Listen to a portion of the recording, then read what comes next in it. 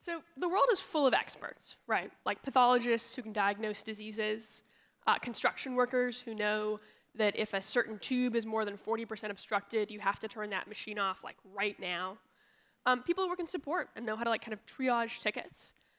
And one of the exciting things about kind of the past few years is that it's become increasingly easy for people who want to take something that they know how to do and teach it to a machine.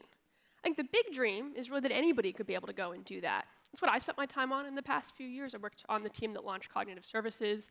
And I spent the past few years working on customvision.ai. It's a tool for building image classifiers and object detectors. But it really has never been easier to build machine learning models, right? Like the tooling is really good. We're all here at TensorFlow World. Computational techniques have gotten faster. Transfer learning easier to use. You have access to compute in the cloud. And then educational materials have never been better, right? One of my hobbies is to go and browse the fast.ia forums just to see what learners are building, and it's completely inspiring. That being said, it's actually still really hard to build a machine learning model. In particular, it's hard to build robust production-ready models. So I've worked with hundreds, actually at this point, thousands of customers who are trying to automate some particular task, and a lot of these projects fail. It's really easy to build your first model, and sometimes it's actually kind of a trick, right? Like you can get something astonishingly good in a couple of minutes. You get some data off the web, like model.fit, and a few minutes later, I have a model that does something, and it's kind of uncanny. But getting that to be robust enough to use kind of in a real environment is actually really tough. So the first problem people run into is actually hard to transfer your knowledge to a machine.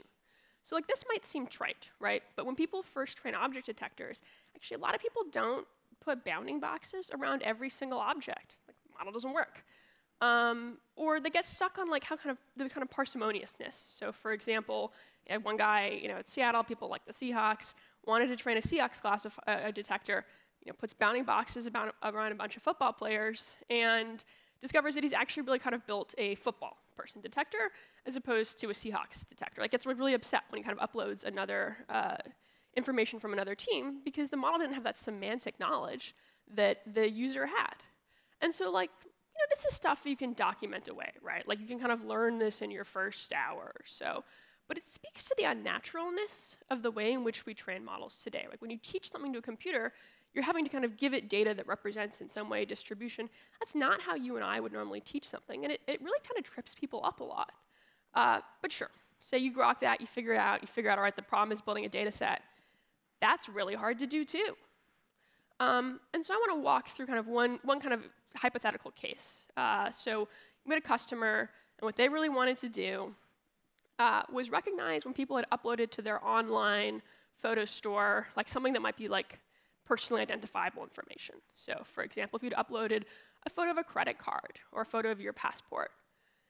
So to start this off, they scraped some web data, right? You just go, you use kind of a search API, and you get a bunch of images of credit cards off the web.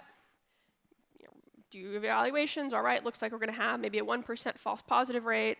Well, that's not so good. I got 1 million user images I want to kind of run this on. Suddenly I have 10,000 sort of potential false positives. So they build a model, let's see how it goes. And when they tried out on real user data, it turns out that the actual false positive rate, as you might expect, is much, much, much higher. All right, so now the user has to take another round. So now let's add some negative classes, right? We want to be able to kind of make examples of other kinds of documents, sort of non-credit card things, et cetera, et cetera. But it's still OK, right? We're on day 1 or day 2 of the project. This still feels good. We're able to kind of make progress. It's a little more tedious. Second round. I think you guys kind of know where this is going. Doesn't work. Still you kind of an unacceptably high number of negative examples are coming up. Way too many false positives. So now we kind of go into kind of stage 3 of the experience of trying to build kind of a usable model, which is, all right, let's collect some more data. Or let's go kind of label some more data. It starts to get really expensive, right? Now something that I thought was going to take me a day in the first round, I'm on day 7 of getting a bunch of labelers, trying to get mturk to work, and labeling kind of very large amounts of data. Turns out, model still didn't work. So the good news was, at this point, somebody said, all right, well, let's try one of these kind of like interpretability techniques. So they did saliency visualization. And it turns out, the problem was thumbs. So when you are using when people take photos, like on their phone of something like a document, they're usually holding it, which is like not what you see in web scraped images, for example, but it's kind of what you tend to do. So it turned out that they had basically built a classifier that recognized, are you holding something, and is your thumb in the picture? Well, that was not the goal, but OK. But this isn't just kind of a one-off problem. It happens all the time. So for example, there's that really famous Nature paper from 2017 where they were doing like dermatology images, and they kind of discover, all right, well, having a ruler in an image of a mole is actually a very good signal that might be cancerous. So you might think we learned from that, except just a couple weeks ago, I think Walker et al. Published another paper where they said having surgical markings in an image, so having like a little kind of like marked up things around a mole, also tended to kind of trip up the classifier because, not unsurprisingly, people don't tend to kind of like, the training data didn't have any marked up skin for people that didn't have kind of cancerous moles. And a lot of people, I think, particularly as people sometimes on our team, sometimes look at that and say it's user error, it's human error, right? They weren't building the right distribution of data. But that's like extremely hard to do, even for experts, and even harder to do for somebody who's just getting started. Because the reality is that like real-world environments are incredibly complex. Like this is where projects die. Like out-of-domain problems, which most problems people want to actually do something kind of in a real-world environment, whether it's a camera, a microphone, a website where kind of user inputs are unconstrained, are incredibly challenging to build good data for. One of my kind of favorite examples had a customer who had built a system, they had kind of like a camera, an IoT camera, and one day it hails. And it turns out that like it just hadn't hailed in this town before, model fails. And like you can't expect people to have had data for hail. Luckily, they had a system of multiple sensors, they had other kinds of validation, a human in the loop, it all worked out. But this sort of thing is really challenging to do, like rare events, right? Like if I want to recognize explosions, like how much data am I going to have from explosions? Or we had a customer who was doing hand tracking. Turned out the model failed the first time somebody with a hand tattoo used it. There aren't that many people with hand tattoos, but you still want your model to work in that case. And so look, there's a lot of techniques for being able to do this better. But I think it's like worth recognizing that it's actually really hard to build a model. It's an important problem. Once you build a model, you got to figure out if it's going to work. A lot of the kind of great work here is happening in the fairness and bias literature, but there's kind of an overall impact for any customer or any person who's trying to build a high-quality model. One of the big problems is that aggregate statistics hide failure conditions.